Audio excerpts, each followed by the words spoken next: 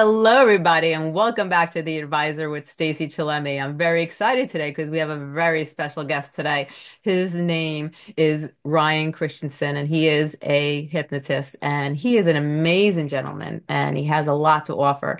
And one of the main things that he does is he helps people to heal themselves emotionally, to get rid of that pain within 30 days. And he Mhm. shows you different ways and different tools and strategies and how to do it. So I'm really excited to have him on the show because we all walk through life and we go through emotional pain. And it's very hard sometimes to let go of that pain and to let go of those emotions, especially when they hold on to you so tight and they don't want to leave. So, Mhm. Ryan, it is a pleasure to have you on the show today. I'm really excited.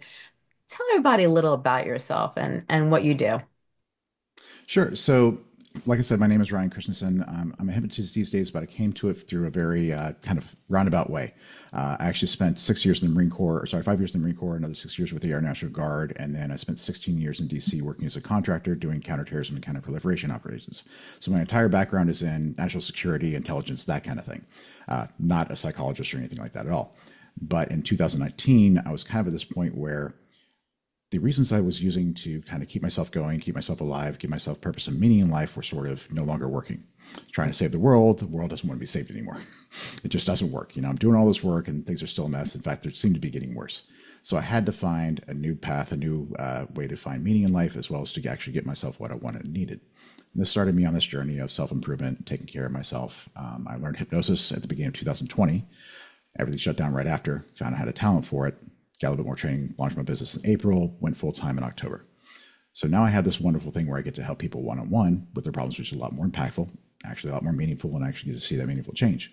But still can't get what I need. So 2021, I embarked on a journey of like, okay, I've got to fix this stuff. I've got to figure this out. Otherwise, like, there's no point in being here anymore. So I tried everything. I tried therapy and coaching and belief work and somatic work and energetic work and breath work and Reiki and spiritual journeys and spiritual retreats and psychedelics and hypnosis. I did everything, and what I found was nothing really worked the way they said it was supposed to. I'd never actually get the result that people said. So I Right. had to do a bunch of reverse engineering to figure out what are all these assumptions underneath, what are actually the limits, how do things actually work, and actually essentially build my own modality to fix myself. Turns out I'm autistic. I can't lie to myself. So I couldn't pretend like everything was okay when it wasn't. So Right. I didn't have an option except for to figure out where that finish line was and get myself across it. Right. Wow, that's amazing. You've gone through a lot in life, and it's very hard when you go through obstacles in life. Everyone has a story, everyone goes through obstacles, but everybody deals with Yep. them in a different way. And sometimes it's very hard to overcome obstacles when we go through life and rise above the chaos. So you came to hypnosis and Mm-hmm. you found not only your calling and your purpose in life, but you found something that would actually help heal you and you found Yes. that you could use it as a tool to help others. Now, what are Mm-hmm. some of the ways that you can use hypnosis to help people who are suffering from pain, Mm-hmm. emotional, worries and distress and so forth? Yep. How can you use hypnosis as a healing tool? So I don't necessarily look at it per se as like trying to heal pain. Hmm. I look at it as we're held back in life in all these different Right. ways. I Hmm. talk in my book. There's a book I wrote. I'll talk about in a minute that kind of lays everything out. But there's two basic traps. So you can be in the cage or you can be stuck on the treadmill. Hmm. If you're in the cage, it's like you're kind of living this life. It's okay.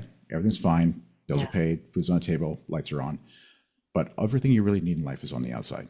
All these spaces where you really want to go, there's this huge gap between where you are and where your potential is, right? Right. And in that situation, you're held back by your fears and your pain, where trying to take that shot, really going for what you want, and missing is like catastrophic. You lose that hope, so you just never really take the shot.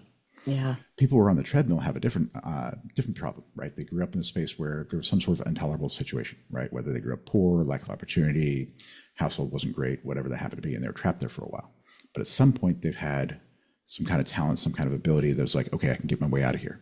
Whether it's academic or financial or athletic, quite a bit. They say, here's my thing, here's my talent, and so they start running, and they've got this really interesting double motivation where they're trying to run from this past, but they're getting all these rewards. So Right. they're kind of chasing the carrot on the stick. And if they don't stop, if you're not chasing the carrot, you get the stick, right? Yeah. And both of these are very much driven from these very intense emotional experiences when we're young. Hmm. right? When we're young, we don't have any choice. We don't have any agency about where we're at. We don't have any ability to affect our environment. Yes. So when we're in that sort of space, we're experiencing all these really intense negative emotions and we're interpreting them as pain. That triggers some things in the back of our head in terms of our survival systems, right? At that point, our survival systems now have to treat our emotional state, our mood, as a threat to our physical survival, which sounds a little bit of extreme until you realize, like last year in the United States, over 300,000 people died from deaths of despair.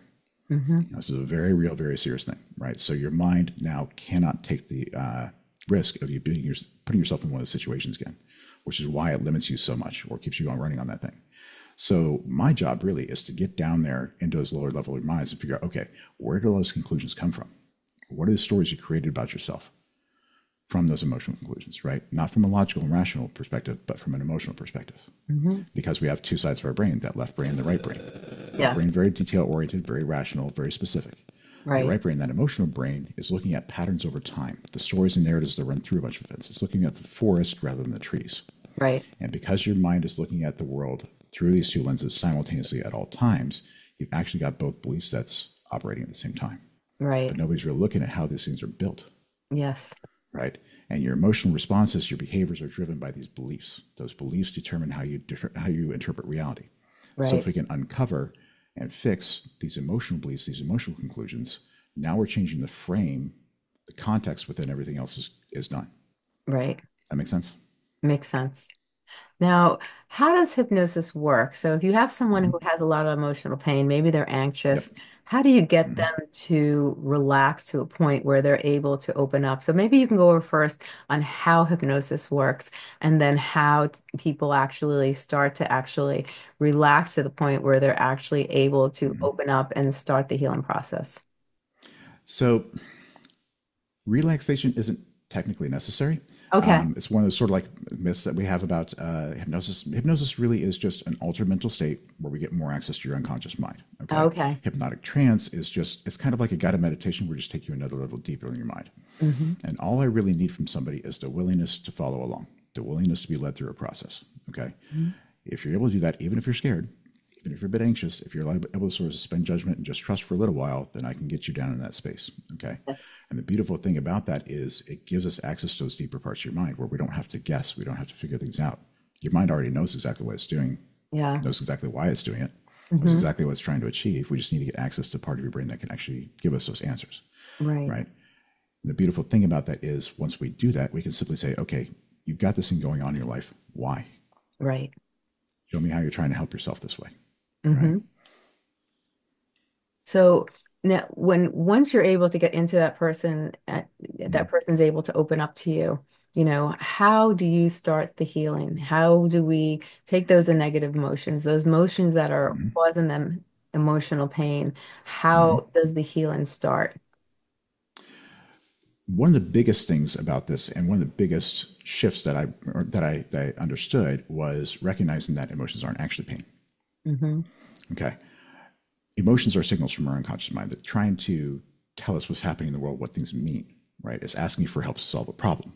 Hmm. Okay, and so one of the biggest reframes is, okay, let's go ahead and make these negative emotions not pain, make them useful signals, make them into something that our mind is trying to help us solve problems. At which point now, feeling bad actually becomes a good thing in a way Yes. because it helps us solve problems, identify problems, and navigate life better. Okay.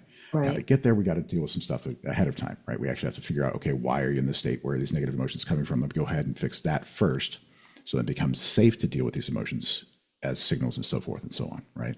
But that Hmm. process of changing that initial negative impression, those initial conclusions, is just a matter of like, okay, you're holding yourself back, not allowing yourself to succeed in life. Fair enough. Why? What's the problem you're trying to solve? And let your mind give us a couple examples of whatever that problem is in life. Hmm. Understand what happened, understand how you felt about what was happening in those moments, because that tells us the emotional content or the emotional conclusions we drew about the event. And then how did you feel about yourself? What does this mean about me as a person? Right. You take all those pieces of the puzzle together. Now you understand the chain of logic that your mind used to create this conclusion of like, I'm not good enough, or I can't protect myself, or whatever that happens to be. Yeah. Then we can take some time to disprove that old chain of logic and create a new one that empowers you, gets you where you want to be. But the new one also has to still explain everything that happened in your life, because we can't change history. And if it Right. doesn't match your history, your mind's not going to accept it, Hmm. right? So it's a bit of a tricky process, but Again, I did intelligence work for 23 years. That's what I do for a living for 23 years, right? Yeah. And it turns out I have autism, and the way I navigated the world was to try and reverse engineer what people believe. So Right. essentially, my brain is designed to do this for a living, and then I weaponized it with sort of 23 years of intelligence work. It's kind of a very natural thing for me to do. Yeah. Wow. So why, you said that you could help people within 30 days. What is Mhm. the process within that 30 days? Like, what are they going through? Like, step Sure. by step. So fundamentally, there's only four things we really have to fix on an emotional level to get everything sorted out to where you can actually be free to do whatever you want. The first one, again, is this idea that emotions are pain.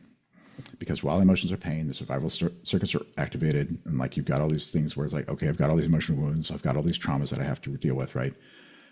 And that kind of traps you in a cycle of always trying to heal yourself, always trying to deal with this stuff, right? Hmm. And trauma itself, like the idea that somebody else drives your emotions, is very disempowering. It means that you're not sovereign of who you are, right? So Yeah. number one, we got to fix that. Number two, we have to fix this idea that we're the problem. Because we keep on looking at ourselves as the problem because why? Pain says, okay, if my hand hurts, I'm supposed to look at my hand because that's where the problem is. I need to fix that. And when we Right. think of emotions as pain, where do we feel them? Feel them in here, feel them in Yeah. here. So Hmm. this is the thing we have to fix, right? Right. But the reality is, given how this is designed, given how this is built, everything's working fine. Everything working as intended, functioning exactly as designed. There's nothing wrong with this. You're just built and wired a certain way. The problem is how do you navigate the world, Right. right? So we need to get that focus on outside rather than here. Hmm. Once we're there, then it becomes a question of self-esteem. And this is really an interesting thing where if you think you're the problem, if you think you have to fix yourself, that means you're broken. Right. Are broken things valuable? Not really. If you're wounded, if you got to heal all these things, that means there's something you fix. You're broken, not valuable. Right. So you have to fix those first two things before we can actually create healthy self-esteem.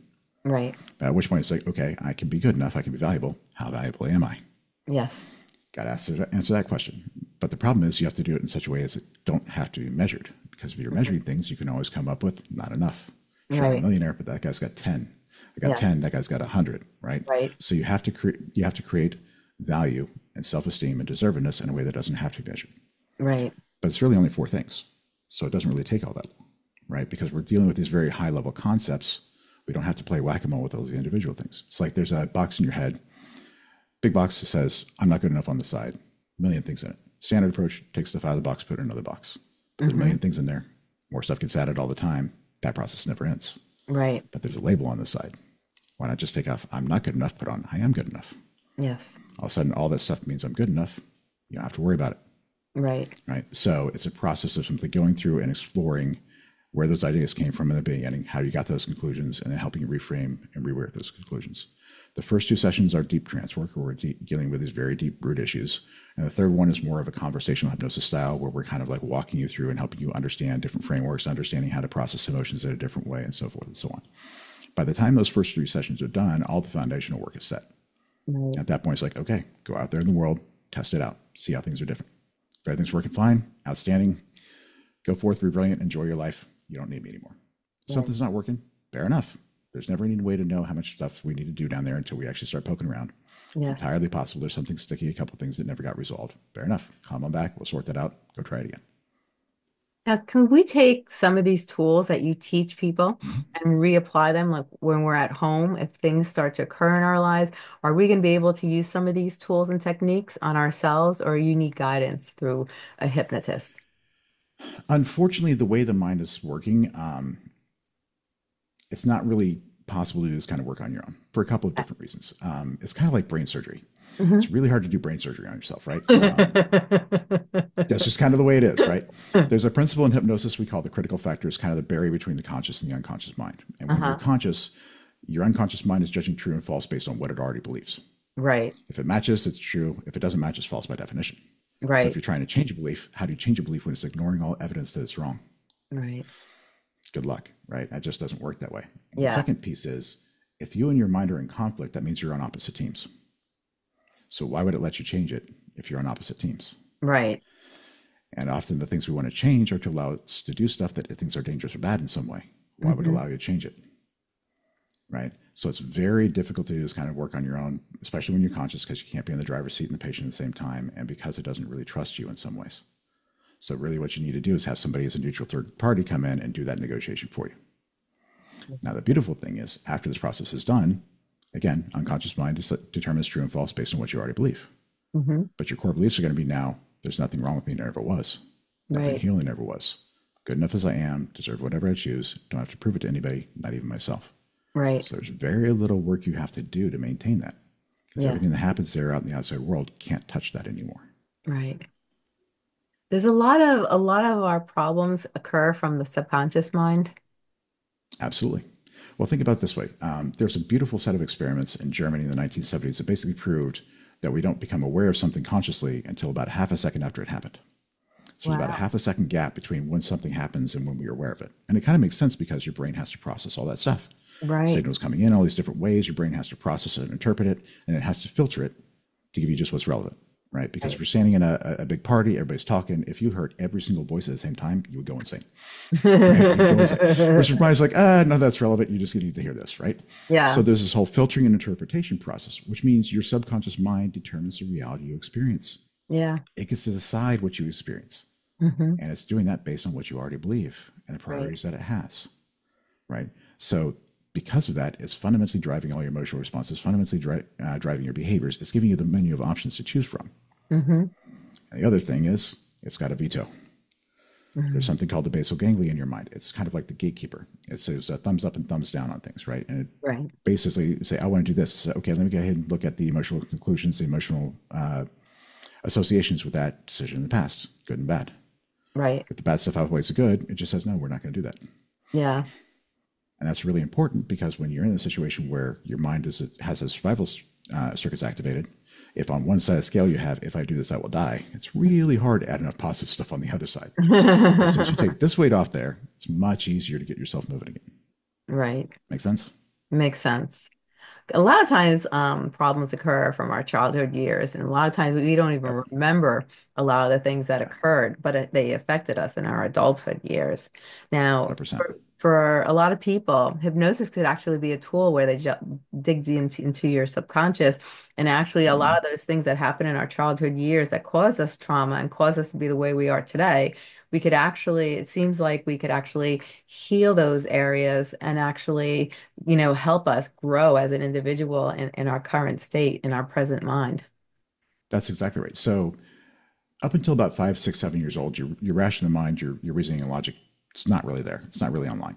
So you're Right. basically drawing all of your conclusions in an emotional way, Hmm. right? And as soon as you hit that space where your rationality comes online, that's when that critical factor comes up. That's when stuff gets locked in. So yeah, all these emotional conclusions got drawn very, very young. But from that day forward, that's now truth, Yeah. right? Which is why we have to go back and figure out where those early conclusions came from and fix them that way. But the beautiful thing is that nothing that happens in your life, no individual event really means anything. It's not the things that happen, it's the stories that we tell about what happens. But what those things about mean about us and about our world and how we need to navigate it, right? Hmm. And those are just conclusions. Those are just ideas. Those are easy to Right. fix. Very, very easy to fix. So it's not necessary to play trauma whack-a-mole, Hmm. right? It's not necessary to deal with all this stuff. No, all this stuff kind of means the same thing. So we just deal with what it means and we don't have to deal with those individual situations for the most part. Wow. Now, is this a process like a daily process, a weekly process? Can someone come see you on Mm-hmm. like how many times does someone have to see you to actually have, a good amount of success and progress in their lives? Oh, so I do sessions. They're about 90 minutes long. They're all done over Zoom, so nobody has to come see me in person. Like I got started during the pandemic, never had a physical office, so no reason to have one now. But essentially, we just do one session a week. You kind of need. We're doing some major, major changes, shifting a lot of stuff in your life, so you've got to give your mind some time to integrate, test Yes. things out, and figure out what's going on. Right. So usually the first 3 sessions, we've got all the foundational work done. So you should be in that place where nothing wrong with me, nothing to heal, good enough, don't have to prove it. That's where you should be after the first 3 sessions. But Wow. again, no way to know how much stuff to do. So you got to go out there and test it. If everything's working fine, outstanding. If not, great, come on back. Let's go ahead and figure out what's left. But again, there's only 4 things we have to fix. If there's only 4 things we got to fix, it shouldn't really take that long. Right.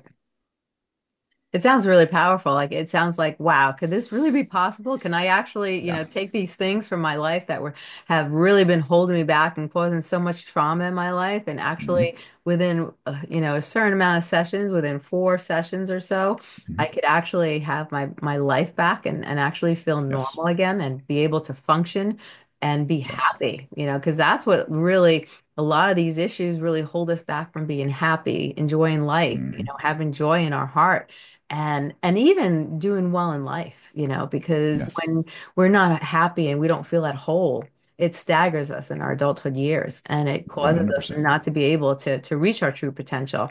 And that's what makes people so upset is that they know they could be at a different level in life and there's something holding them back. There's something just Yeah. pulling them back in a direction that they don't want to go in.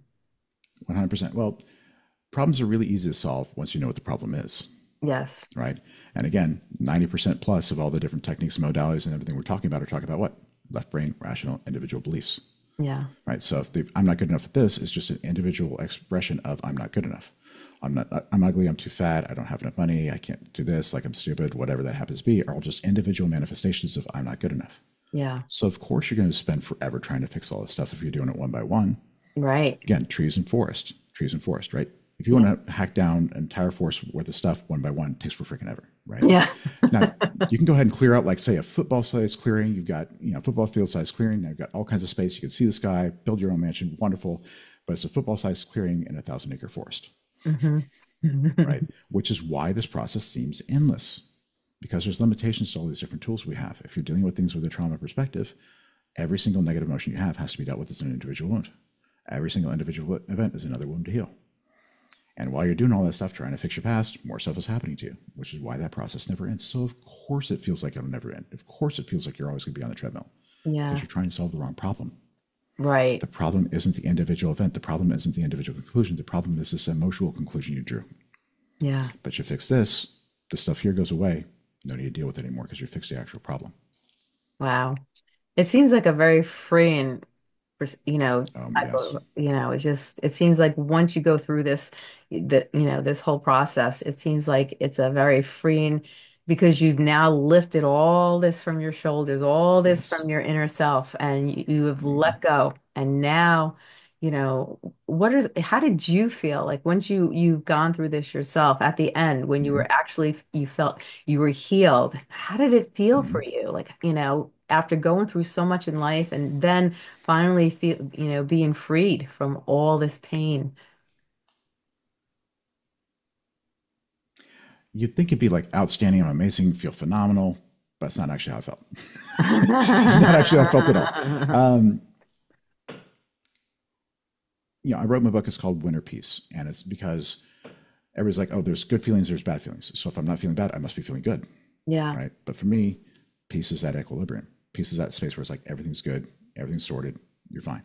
I should Yeah. feel good when I'm doing stuff that makes me feel good. I should feel good when I'm succeeding, going out there doing stuff, experiencing life. Yes. If my baseline state is feeling good, there's a problem there, right? Right. So it's not bad or good. I want to be in that center because this is just me being me. This is me just being alive. This is me just being, Yeah. right? And that peace, that equanimity, that solidity is something that most people never get to feel, right? Right. You have this whole Zen idea of like no mind. It's kind of where I am on a regular basis. It's very Zen, very clear. My mind is at peace. I've got this baseline sense of well-being and centeredness and purpose, right? Because one of the things that kind of happens with this process is the reason why I have all these emotions, these thoughts, and everything else bubble up to the surface is because your mind doesn't have the capacity to handle that conflict below. Yeah. So it has to get the boss involved to handle that conflict. So you got all these thoughts and these emotions and so forth, like slamming you left, right, and sideways. Yeah. But once you figure everything out, once you go ahead and clear out all the stuff, you're also teaching your mind how to give itself what it needs. Once Right. you understand the questions these different emotions are asking, now your mind can solve it at a lower level. So Right. like 90% of stuff just gets handled. You got a team for that. You got people for that. Go ahead and do your job. Need help? Let me know. Go that away. If you need some help, let me know. Until then, I'm golfing. Right. So you kind of just like sit back. Yeah, kind of just sit back, enjoy the ride, and just simply be yourself. There's no trying, there's no effort, there's no striving, there's no driving. There's just get to be you and allow yourself to express yourself in the most natural, authentic way in the world. I think that's amazing because like so many people in our society today, they are fighting within themselves. Their mind Absolutely. is consistently going at it, from one end to Mm-hmm. the next end to the next end, and they are just struggling emotionally, and 100%. that pain is causing anger, and that anger is acting out, the frustration, and also it even leads to depression and anxiety because it's just an Yes, ongoing thing. It just drains the body. It slowly tears the body down, and that's 100%. where sickness comes in, and that's where it's basically destroying your inner self. It's destroying your outside. It's just if we can't find a way to in a healthy aspect to let go of all the emotional pain we have, it Hmm. will end up destroying us. Yeah, yeah, 100%. And to me, it's not about letting go. It's about resolving, Resolving, right? yeah. Because again, every single one of these emotions you have is asking you a question. It's like, how do I solve this problem? How do I navigate the situation? Hmm. So the emotional response goes away once you understand how to navigate things. Right? Once you understand how do I solve this problem? How do I approach this thing? How do I actually get what I need in life? How do I protect myself and take care of myself? Right? So it's not Right. about letting go. It's like, okay, I've got these emotions. I'll How let do them I go. Where do they go now? resolve? Where are they now? Right? Where are they now? Like it's like I let me go of my past. Where is it now? Well, it's all in your head. Always was. It's not going to go anywhere Yeah. because it's never there to begin with, right? So Right. these are the emotions, these are simply responses you're having. This is simply the way your mind is interpreting the world.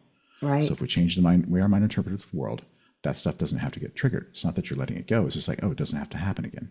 I see. Yeah. Yeah. That's powerful. That's really Mhm. powerful. Now you have a book that's out in the market right now. Can you tell I me a do. little about your book? Sure. So it's called Winter Peace: How to End Inner Conflict and Make Success Inevitable.